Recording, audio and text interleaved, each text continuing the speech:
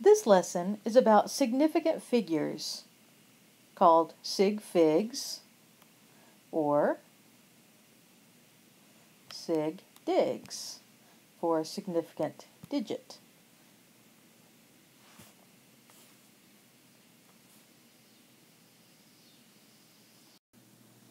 The first part of significant digits is determining how many digits are significant. There are several rules that dictate which digits are significant, but they can all be boiled down into a very simple shortcut that I'd like to demonstrate here.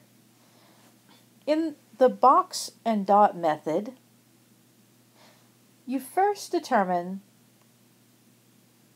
the leftmost and rightmost non-zero digit, some number, any numbers between 1 and 9. Then use those as anchors to draw a box to incorporate all the numbers in between, regardless of whether or not they are zeros or non-zero digits. And then you count the number of digits within the box, and those are your significant digits. In this example, there are 5.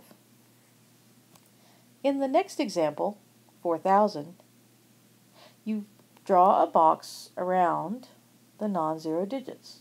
There's only one non-zero digit, the 4. So in this case, the zeros are not significant, and the answer is there is one significant digit. Now the next example shows where the dot comes in. So we draw a box around our non-zero digit, and then we identify that there is a dot present right here. Once we identify that there is a dot present, the next part of the technique is to draw a box around any numerals that are to the right of the rightmost digit already boxed. So we've already boxed in the 5. So now we continue to the right of that and box in any additional digits and then count all the numbers within the boxes. So in this example there are 3 significant digits. Let's continue with some more examples demonstrating our box and dot method of determining significant digits. In our first example, we would find our non-zero digits, 9 and 1, put a box around those, determine that there is in fact a dot present here, and then proceed to draw a box around any numerals to the right of the numerals already boxed in. In this case, there are none. So we simply count the numerals within the box. In this case, there are 2. Next example, 1.0030. Our leftmost and rightmost non-significant digits are the 1 and the 3, so we include those within a box. There is, in fact, a dot. Even though it's within the box, that does not change the rule. So we include all numbers to the right of the existing box and count the numbers within the boxes. In this example, there are a total of 5 significant figures.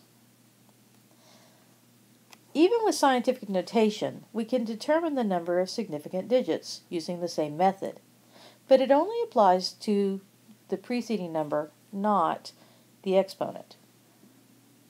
So we'll draw a box around our non-zero digits, the 1 and the 7.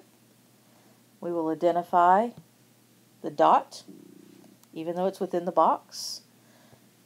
We will include all numbers to the right of the numerals already boxed in and count our numbers. In this case, there are 3 significant digits. And finally, 620 with a decimal. So we box the 6 and the 2. We acknowledge the dot. And then we continue to box everything to the right of the numbers already boxed and count our significant digits. And in this example, there are 3 significant digits. The significant figures are important in chemistry and physics because they indicate the precision of the measurement. Depending on the tool used to make the measurement, determines the number of decimal places that the data can be reported. If, for example, I have a beaker with liquid in it that has gradations of 50 and 100, and the liquid falls somewhere between the 50 and the 100, then I will have to estimate the last digit. So if I gauge how far between the 50 and the 100 that liquid lies, I might say that it is 60 milliliters. The only measurement that I can give with some certainty is the 6. The 0 is a gross estimation. If, on the other hand, I have a container with smaller gradations and even submarkings, with a lot more certainty I can report the volume of liquid, in this case 1.4, since it falls just beneath the 1.5 measurement of my instrument. So now I have more precise data that I can report. When adding or subtracting numbers in science, your data, the rule is that the number with the least number of decimal places is your least accurate. And your data can never be, your answer can never be more precise than your original data. In the first example, 1.3, that is only one decimal place. So that our answer will have to match that and have one decimal place. So even though when I add these, I get an answer of 5.55, my reported answer will have to be 5.6. I would have to round the first decimal place in order to match my given information. The number to the right of that is a 5, rounding my 5 up to a 6. Same thing in subtracting. When I'm subtracting 6.5 from 9, the 9 has no decimal places. Therefore, even though my answer here is 2.5, I will have to round and eliminate the decimal place and report 3 as my final answer.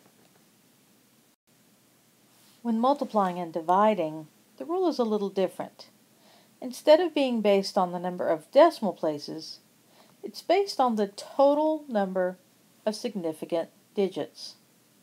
In our first example, 3.0 is 2 significant digits, whereas the numeral 1 is only 1 significant digit. So our final answer will have to be reported to 1 significant digit.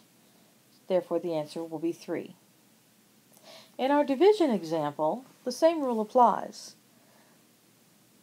We have a digit with 1 significant digit, but you know what? Let's change that a little bit. Let's instead say that it's 2.0. There we go.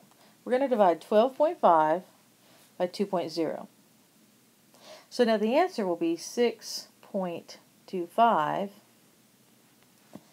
And the least of these, between 2.0 and 12.5, the least of these is 2 significant digits, so our answer will be rounded to 2 significant digits.